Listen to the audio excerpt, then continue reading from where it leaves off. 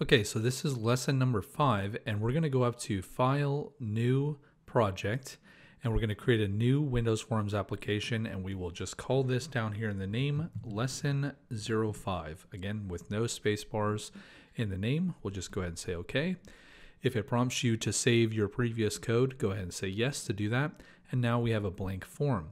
Now, essentially in this lesson, we're not really going to do a lot on the UI. This is really about understanding the underlying code logic in your class or in your application.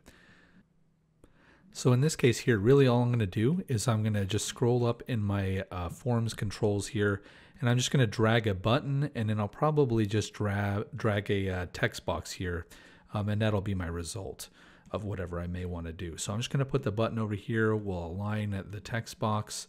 Let's maybe even drag out the text box size a little bit. We'll resize our form. And let me show you something new in here as well. So when I click on this text box, what I can do is if I go down to the properties at the lower right, we're going to scroll up until we find the anchor property. Now, one thing too, if for some reason your properties are not sorted in alphabetical, there's two different ways of sorting. You can group the properties based on certain sort of groups, and then there's alphabetical. I usually use alphabetical because I am searching for very specific properties. So that's if for some reason your list didn't appear the same as mine, that's probably why. But here I can choose this anchor option, and you'll see that basically what this means is that the size of this text box will automatically grow if the form size changes. So right now it's aligned to anchor to the left and the top, but I'm also going to set it to anchor to the right. So what does that mean? Watch this. If I stretch the form, you'll see that the text box control will essentially stretch with that. Now let's just change this button. The text will just say do stuff. And then we'll again just practice coming in here at the top, and we'll just say button underscore do stuff. And there can't be any spaces in the names. On the text box, we'll just change that to text underscore stuff results. And just whatever logical name makes sense. And then, if we wanted to really practice here, we could go to the form, just click on the form itself, go to its text property, and we could call this lesson number 5. Okay, so there we have the user interface, and if we just double click on the do stuff button, again, that will create a event handler within the form. And so when we press this button, this code that's inside of this open and close curly brackets is going to basically be executed. Now, in this particular example and training video, what we're going to cover is different data types. And I'm not going to cover everything under the sun, but I just want to show the basic declaration of variables again, as well as the different data types. And so in C#, there is a var like option, but I'm going to explicitly or specifically type out the data types that I want for my variables. So I'm just going to type in int, and let's just say number integer as the name. And, when it comes to naming variables, there are different philosophies on this. You'll have to come up with a naming convention. Some people will make any internal properties and things like that. They'll make them lowercase. Sometimes they'll make each of the keywords uppercase. So it's kind of up to you. There are programming standards related to that. I'm not going to focus on that too much here. So you can kind of do whatever you want. But int is the data type that this variable is. This is the variable name. And then I'm going to set it equal to 45. Okay, so I cannot do 45.5 because that would not be an integer. And Visual Studio bombs and tells me that, hey, that is not acceptable. So watch this. If I go to build solution, we'll see here cannot implicitly convert double to int.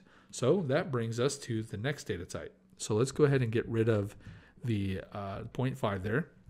Let's do double, and we'll just say number with decimals. And that's going to equal 45.6789. Now, at the end of every declaration or C# statement, there is a semicolon. Now, there's a few exceptions to that, and that will happen like when we do loops and certain things like that. But in general, every statement in C# ends with a semicolon. Now, let's do another one. Let's do string, and this is string example equals hello world. Okay. Now, essentially, we have all of these different data types. Now, there's one other common data type that I'm going to show you, but beyond these four that I'm going to show you, really, this is mostly what you need to know in order to do stuff with Tekla structures and custom programming tools on Tekla. So Boolean is like kind of a true or false. That's what bool means, or Boolean. And so we'll just say true, false statement. And then we'll just say equals, and you'll see here that it's got a specific keyword of true or false. Okay. And so that's if you're doing like conditional statements, like if you need to know, hey, do something if it's true or do something else if it's false.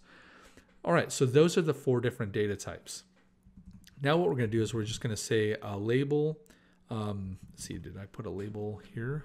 I did not put a label. I did a text box, didn't I? So text underscore stuff results dot text equals. Basically, we're going to go get the results of these variables and we're going to display them.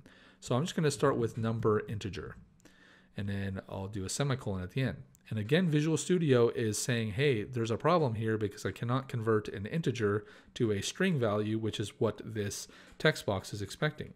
So at the end of the integer, I can convert that integer to a string by just saying dot at the end of the variable name and just converting that to string. So the reason why there's parentheses at the end of this toString is because this is a method or a function. So basically, this is it's almost like when I think of comparing certain things in C# to like normal English language. Imagine that like basically this is like a verb. So it's like an action. That's what a method is. You're going to hear me say the word method a lot. And in other programming languages, it typically means function or an operation to do stuff. Right, like add two things together, that's a method or that's a function. And so this conversion of this number to a string value is basically a method or a function. All right, so now if we actually build this, we'll see that there's no errors. So let's just press play and we'll say do stuff. And there we have integer is basically 45, and that's the result. All right, so what I want you to do is I want you to pause the video and I want you to do this and see if you can convert all of these before I show you how to do this. So see if you can follow this toString logic here and basically do the same thing for each one of these other variable types. All right, so we're back and I actually just pasted my code here to show you what I needed to do. And notice here that I added the .toString pretty much on all the other variables except for the string example because that already was a string data type and I didn't need to do anything there.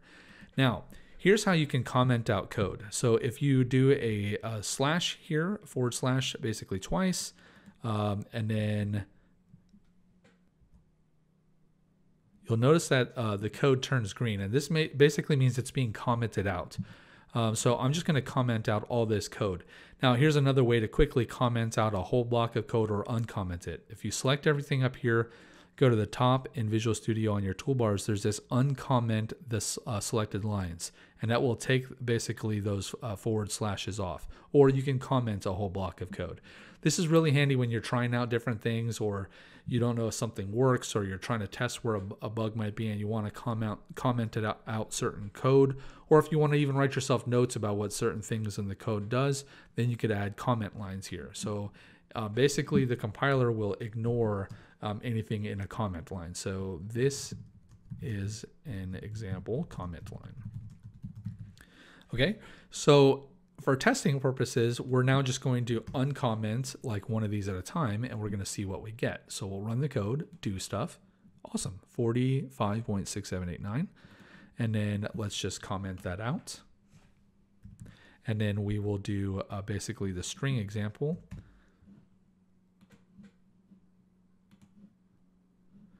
And that says hello world. So there you go. So this is just basically showing you the different data types. So int is essentially a number. It could be a negative number. It can be negative 45 or 45 or any non-decimal number.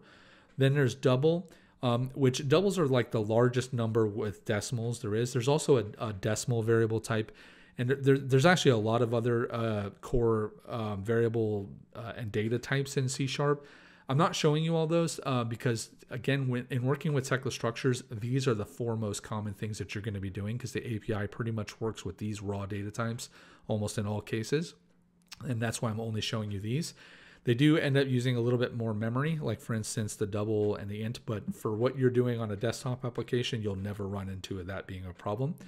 And so essentially, this is just giving you a basic introduction to declaring variables and then walking through what the different data types look like.